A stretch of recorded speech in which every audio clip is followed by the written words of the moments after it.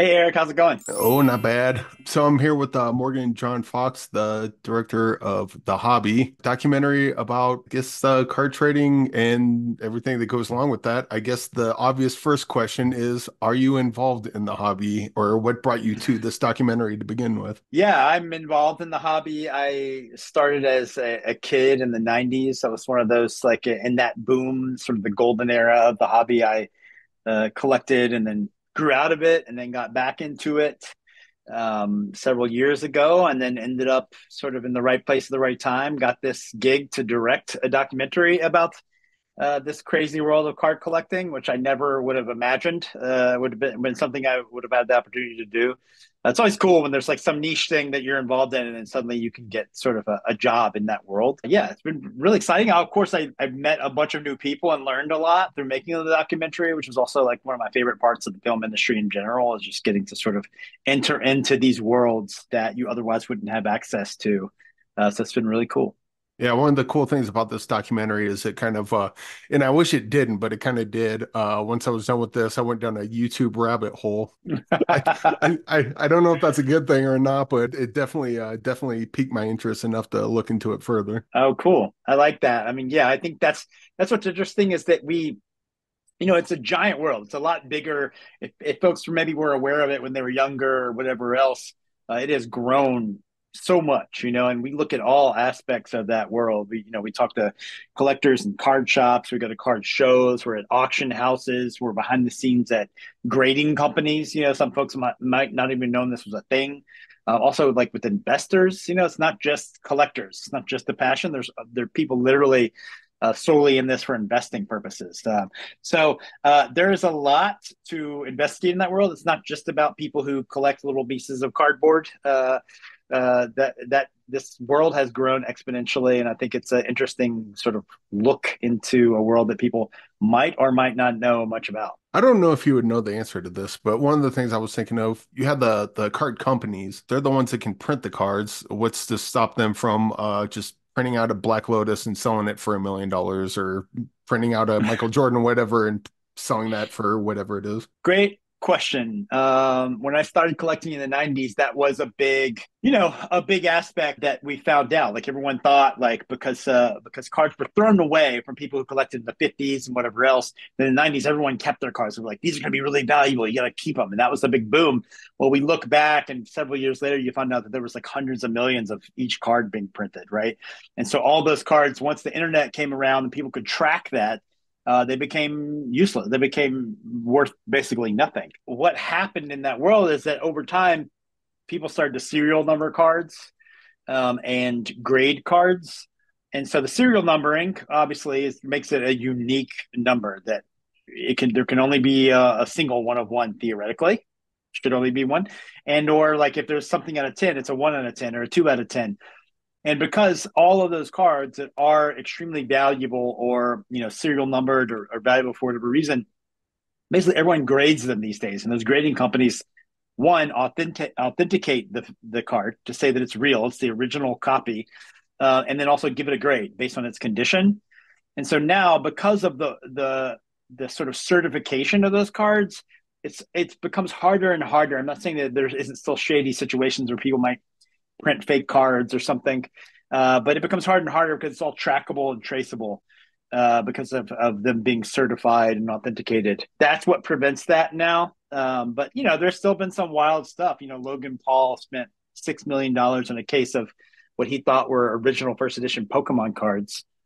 And once that case was authenticated by the leading authenticator of sealed cases, well, he cracked those open because some people started questioning the authenticity as they looked at its provenance in the background. Well, he cracked it open on a live stream, and it was someone had resealed old boxes inside of this case, and stuffed like packs of GI Joe cards in them. And so that's $6 million that just turned into zero. And he had to like track that down. I think he got his money back. But point being, like, The shady stuff can still happen, but I think it's safer now than it's ever been. Also, this documentary is pretty dense. I imagine there was a bunch of stories or bits that didn't make it into the documentary. What's some more interesting stuff that you had to leave on the cutting room floor? Maybe even to the point where you're like, I really don't want to, but this just doesn't fit here. Yeah, well, we filmed at one of the manufacturers, and we thought that that would have been. We only sort of got the capability of filming there last minute, and so I think had we spent more time there, we could have woven them into the storyline better.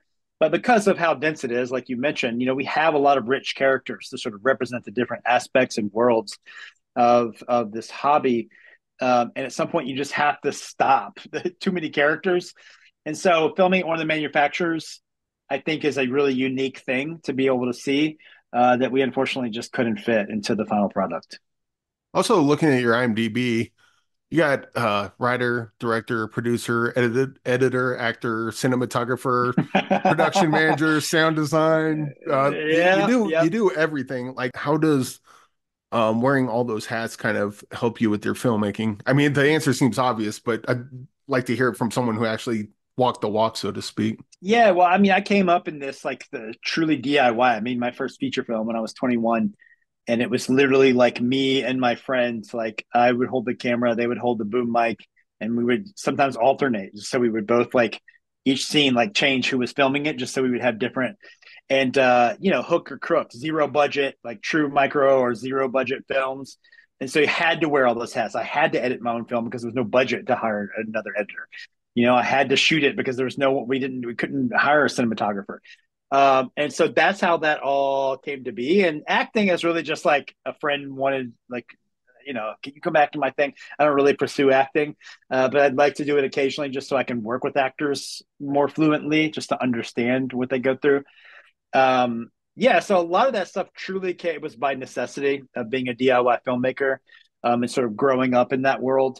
And now I love working with professional. I love having a cinematographer because I love nothing else than just being able to direct. Truly, it is so nice to just focus. I'm not precious about those things. I did them out of having to, and will still if I have to. I think it's always good to have a diverse skill set, right? I'm also not just a documentary filmmaker. I mean, I've made more narrative films and documentaries, but it's fun to have variance in life and jump into projects that are exciting. So, You were first assistant director on one of our favorites, The Death of Dick Long. oh yeah, What? Tell me anything you can about that because we love that movie. Absolutely loved it. yeah, that was so fun to work on, and Daniel Shiner, who's one half of the Daniels, who did Everything Everywhere All at Once. Such an incredible director to work with. I mean, just so smart, so kind and generous. One of the best sets I've ever worked on. Yeah, I mean that film was so fun. We were in Alabama.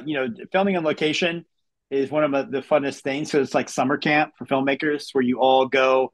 Most people travel in, and you all find like Airbnbs to stay in, or you stay in a block of hotels, whatever it might be, and we're all just like in this thing together for 12 hours a day for like 2 months. That film was just wild. I mean, as you know from seeing the film, it's wild. We had to pull off a lot of stunts and things with not a giant budget. I mean, we worked with A24, who are really lovely to work with, luckily. But pulling together resources in true sort of middle of nowhere Alabama. We were in Bessemer, Alabama, outside of Birmingham, and working with some great locals there as well.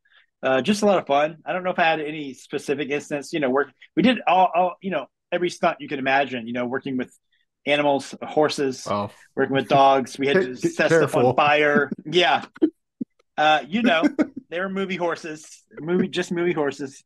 Uh, we didn't get weird, as they said in the movie, but yeah, I mean, I would jump at any chance to work with Daniel. He's so great, and it was a lovely movie, a lot of fun. Well, Well, on the show we have a what's in the box segment, and in the box we have people put movies that they think are underseen. They're like, "Oh, that was really good," and no one ever talks about it. And then every week we pull a movie from the box and watch and talk about it the following week. What's a movie you would like to put in the box that you think maybe should get more eyeballs on it? Oh, okay. So I have it's just one.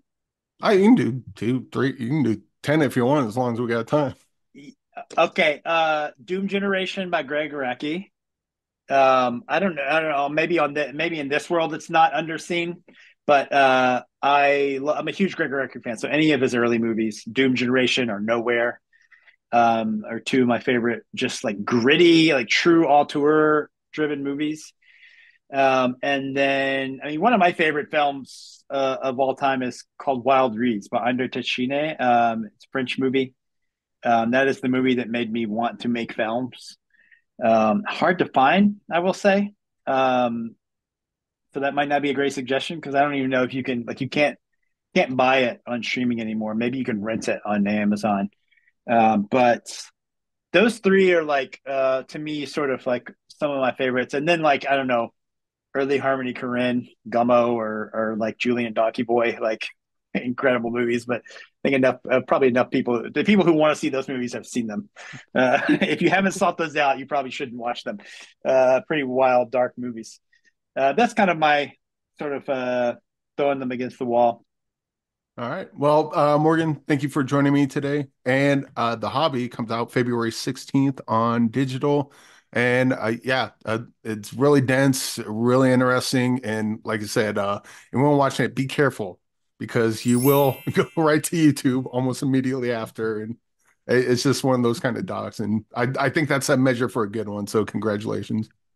Yeah, thank you so much. I really appreciate the opportunity to come and speak today. And yeah, I hope everyone tunes in on Friday. Download, rent it anywhere you can download and rent movies online. And yeah, again, appreciate you for spreading the word.